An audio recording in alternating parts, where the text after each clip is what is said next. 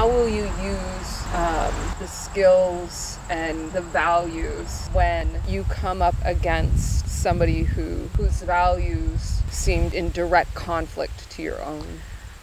Well, most of the legislature right now and I don't share the same values.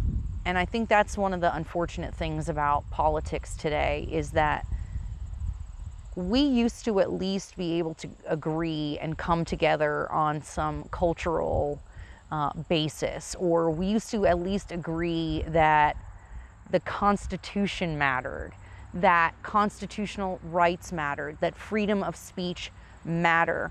And so the gap between conservative and liberal didn't used to be this huge chasm like it is today. And you know, my husband and I were just talking about this. I said, Democrats and Republicans are like a husband and wife who just cannot figure out how to communicate. The marriage has devolved to the point where you think the other person is the enemy.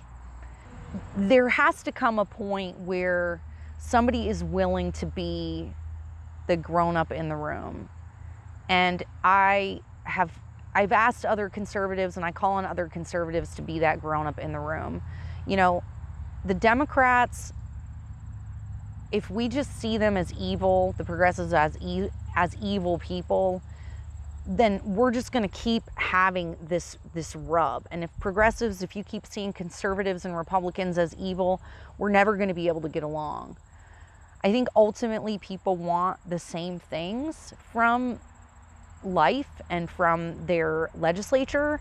We just disagree on how to get there.